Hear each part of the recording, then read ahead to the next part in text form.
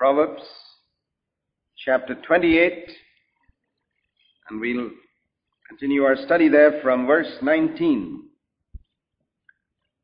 He who tills his land will have plenty of food, but he who follows empty pursuits will have plenty of poverty. There's a contrast there between plenty of food and plenty of poverty.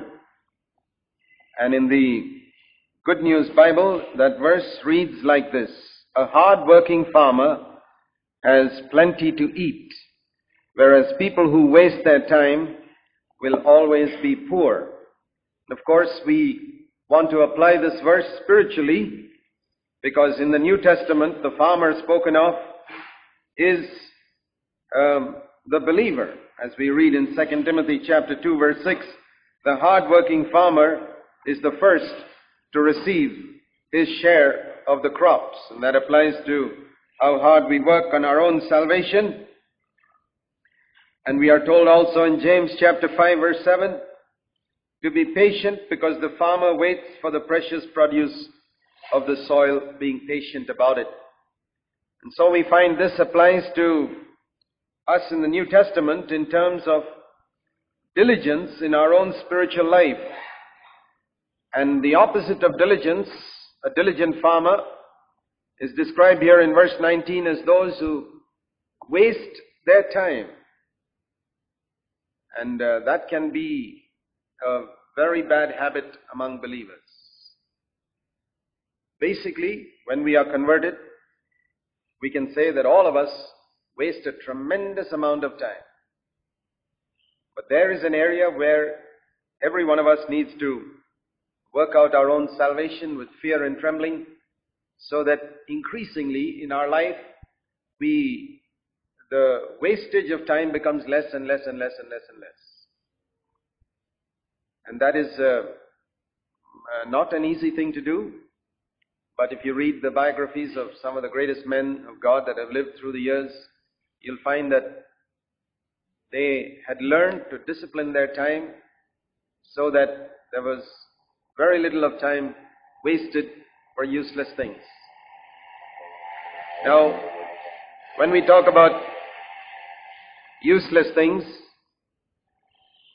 we don't mean that if you go out to relax in the park with your children, that's a waste of time. In fact, that can be a very useful thing for body and for fellowship with the children. We don't say that the only useful way to spend our time is always reading the Bible and praying. There are many other useful things to do, but it's a question of priorities. If a man doesn't have time to read the Word and to pray, then of course there needs to be something cut out from his life so that he finds time for these things. There's a tremendous amount of waste of time that we can avoid if we are really diligent to ask God for grace to help us to get rid of this bad habit.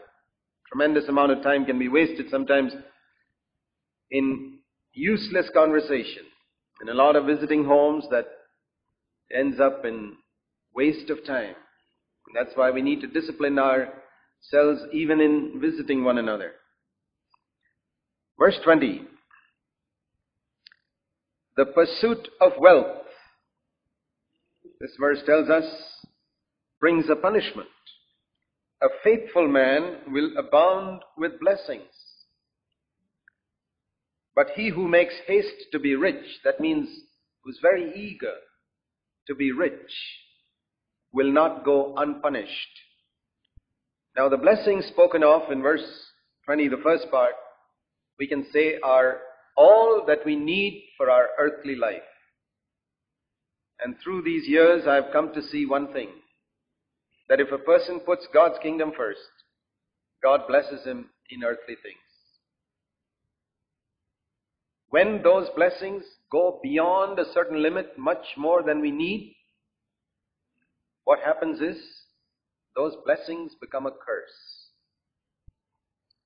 And that's why John Wesley said that it's good to earn all we can and save all we can, but if we don't learn to give, and if we don't learn to use what God gives us for His glory, after a while, this accumulation of wealth, the thing which is once a blessing, becomes a curse.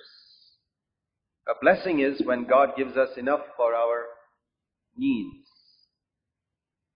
And the faithful man will abound with blessings. He has no shortage of it. He always has enough for all his needs and his family's needs. But one who is just intent on making more and more wealth, he will be punished. And what is the punishment he's going to get? We read in 1 Timothy 6 verse 9 that those who want to get rich fall into temptation and a snare and many foolish and harmful desires which plunge men into ruin and destruction. That's the punishment.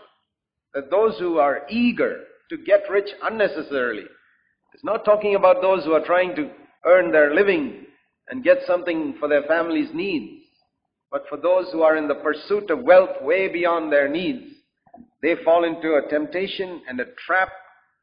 There's a trap there of the devil, many foolish and harmful desires. What are these foolish and harmful desires? That when they have more, they begin to have desires for all types of foolish and harmful things for themselves and their children, which plunge them into ruin and destruction. You see evidences of that all around. You find that the children of the very rich people are usually spoilt with all types of foolish and harmful things which their parents never knew how to keep from them. So that's part of the punishment. It says, he who makes haste to rich will not go unpunished. He sees the punishment in his own children being ruined spiritually. He sees the punishment in his own life being caught in a trap of the devil and so many other things. Verse 21. To show partiality is not good, because for a piece of bread a man will transgress. Now, partiality is one of the things that James warns us of in James chapter 2. In the church, he says, if you favor the rich or someone who's a big shot and put aside someone who is poor, you are sinning. James chapter 2, he says you sin when you are partial. It's a serious sin. And he goes on to say in James chapter 3 towards the end that one of the characteristics of wisdom is that it has no partiality. And that's another thing that does not go away from us as soon as we are converted. Partiality is still in us. Partiality towards one child over another child in the family. We can get the victory over that as we get light on it. But it's more difficult to get victory over partiality towards one brother and against another brother. That's a little more difficult to get rid of. But that's always an indication. As long as I'm partial towards one and against another, that is a constant revelation to me that I have not yet partaken of the divine nature in this area. And it's a sad thing if year after year after year after year goes by and I haven't partaken of divine nature in this one area of being impartial. God is impartial. That does not mean that we will not be drawn more to some who are more spiritually minded, of course, but it's not a partiality based on something human. My temperament is that way, or my community is that, or I like someone because he's like me in so many ways. That's a human partiality which we need to cleanse ourselves from. Show partiality is not good. And then it says, for a piece of bread, a man will transgress, which means some people will do wrong even for the smallest amount of profit. They show partiality like a judge showing partiality for a small bribe. Now, in the book of Micah, there's a very interesting verse which reads like this. Micah and chapter 3 verse 5. I want to read it from the Living Bible. Micah 3 verse 5, where Micah is prophesying against the false prophets. And he says, you false prophets, you who lead his people, God's people, astray. You who cry peace. That means you who preach, saying everything's all right with you, to those who give you food, and threaten those who will not pay you. A lot of preachers like that, even in Micah's day, who, if somebody gave them a handsome gift, they would never rebuke such a brother or correct him, and they would only say nice things to him. But someone who never gave them a gift, they'd really feel free to rebuke such people. You see, there were such preachers even in Micah's day, and Micah exposed them. He says, you preach peace. That is partiality towards those who give you bread, to those who give you food. Somebody invites you for a meal and you don't feel free to rebuke him. It's very interesting to see in Luke chapter 7 how was this man called Simon the Pharisee who invited Jesus for a meal, and before Jesus even ate the meal almost, he rebuked him. Jesus was never going to be bribed by a meal. That's what it says here. Some people can be bribed just by a meal. A meal is enough to make them partial. And here is where we have to become wise, that we do not allow ourselves to be bribed by gifts or food or anything, because God has called us to partake of His nature, which is completely impartial. It's not partial towards, you see, for example, somebody who hates me does something right, and I can't appreciate it. And someone who loves me very much, is very kind to me, does something wrong. And I find it quite easy to be merciful to him. There I'm partial. I don't see right and wrong clearly. I'm like that man whose eyes were half opened, who saw men like trees walking. I don't see right and wrong. What do I see? I see who likes me and who does not like me. And brothers and sisters, as long as we are operating on that level, we have to say to ourselves, I have not partaken of the divine nature. I'm not operating on the basis of right and wrong like God does. I'm operating on the basis of, do I like this brother? Do I not like that brother? That's partiality. We have to cleanse ourselves from it. Verse 23. We read here, verse 22. A man with an evil eye hastens after wealth and does not know that want will come upon him. And this again refers to what we considered earlier, the folly of trying to make money quickly. That tempts us to go into all types of unrighteous ways of making money.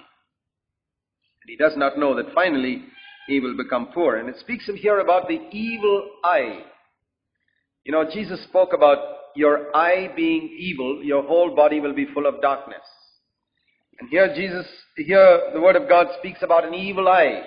The man with an evil eye is the man who has got his heart set on money. And you compare that with what Jesus said about if your eye is not good, your whole body is full of darkness. A man can run after money, and however much he may believe the right doctrine, his whole body gradually becomes full of darkness. That's one mark of an evil eye, that he hastens after wealth. What's the mark of a man with an evil eye? This verse tells us. He hastens after wealth. He doesn't believe that God will allow it to come his way. If your eye is clear, your whole body is full of light. That means your eye is not always coveting. See, it's with our eyes that we covet what I see there, what that person has, what the other thing here, the other thing there. And I really need to cleanse my eyes from this type of covetousness and come to contentment so that I can see something and I don't desire it. I'm quite free from it. If God wants me to have something, He'll give it to me. If He doesn't, I'm not interested. I'm going to seek the kingdom of God first in any case, His righteousness. Verse 23, he who rebukes a man will afterwards find more favor than he who flatters with the tongue. This is one of those things repeated a number of times in Proverbs, that rebuke is always better than flattery. Now, even though it doesn't look like that in the beginning, yet in the long run, and certainly in eternity, we'll find that there was absolutely no profit that came out of our flattering people. We flatter people only for our own gain usually, for we want some favor from that person, or we want that person to be to have a good opinion of us, or we want that person to think that we are very gentle and we know how to praise people, and all this is usually for some personal gain that we flatter. But nobody will rebuke for personal gain. We really need to be free from seeking our own if we are to be free from flattery. For flattery can take various forms in our life, where we say or do something in order to give a person the impression that he's someone we think highly of him, and underneath I have some ulterior motive. But if we seek to correct and rebuke, it says here, afterwards, not immediately. You'll find that there's a greater profit from it and a greater blessing. And even if some people don't appreciate you right now, at the judgment seat of Christ, they will come to you and say, thank you, brother, thank you, sister, for not flattering me, but for telling me the truth straight to my face. And if we are willing to wait for our thanks till the judgment seat of Christ, we will do what is right.